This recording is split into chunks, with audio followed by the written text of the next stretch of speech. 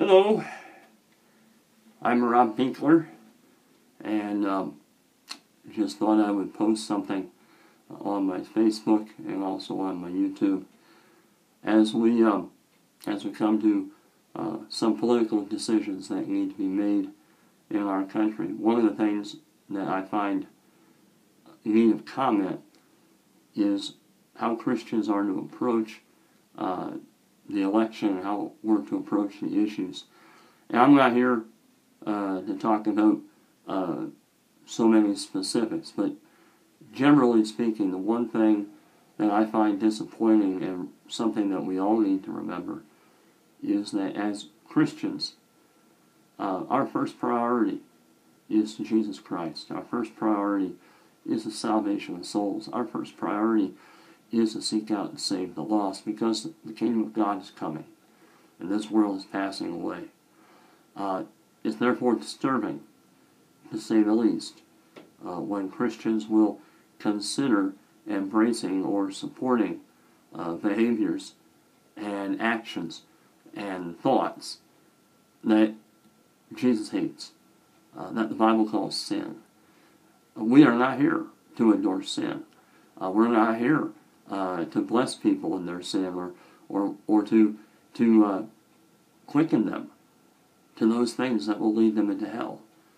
As Christians, we need to take very seriously what we're voting for and what we're commending when we vote for people who will endorse those things that God calls abominable. Our job is not to quicken people on the path that leads to hell. Our place is to quicken people on the path that leads to life. And as Christians, we need to be inviting people to salvation, inviting them to meet the Lord Jesus, who can set people free from the very things that our society is trying to bless. I myself was someone who was in bondage to great sins, but Jesus is the Lamb of God who takes away the sin of the world.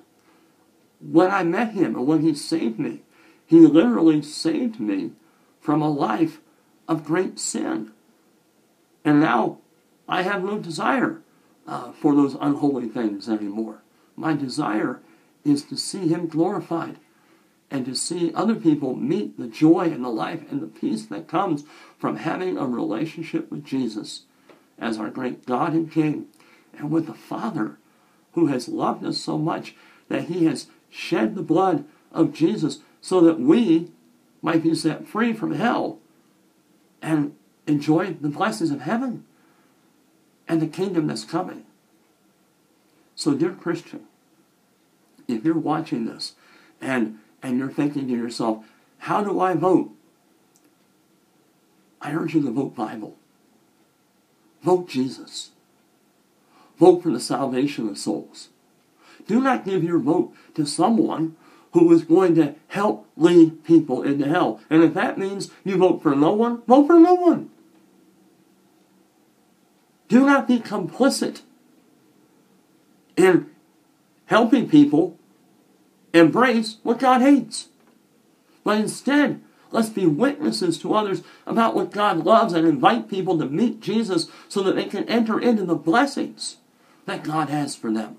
The time is short. As the Bible says, we're closer to the day of salvation than when we first believed. Do not submit to the mindset that we have to vote for the lesser of two evils. Submit to Jesus. Let's get out there and share. Share the word of salvation. I hope that this is something that will touch your hearts. And for those who aren't Christian who are watching this and maybe you're offended by what I'm saying, I'm not intending to offend anybody. But if you're somebody who's walking in sin, let's say that you're walking in homosexuality, you're walking in drunkenness, you're walking in the ways of adultery or fornication or pornography, you're walking in lying, cheating, swearing, whatever it is, I want you to know that the world endorsing what you're doing is not going to help you. But what can help you and can save you is an intimate relationship with Jesus. I know because I met the Lord. He saved my life. I want you to be saved too.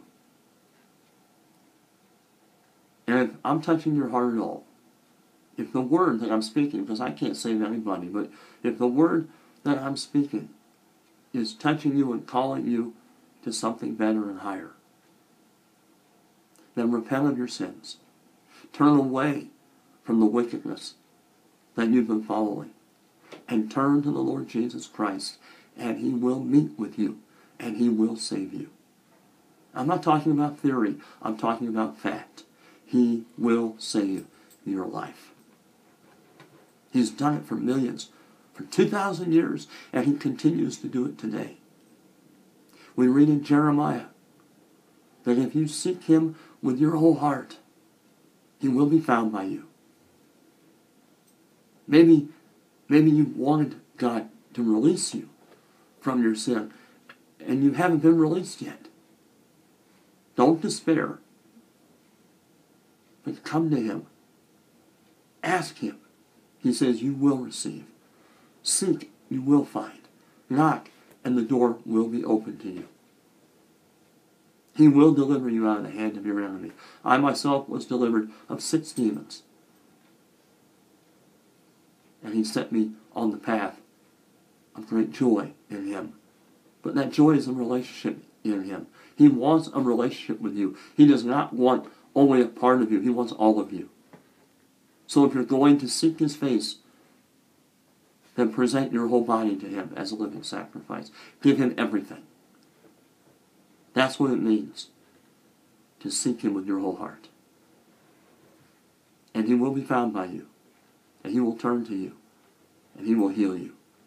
But the answer to sin is not having the world endorse it. The answer to sin is repentance, confession of sin, and being set free by the blood of Jesus and by His Holy Spirit.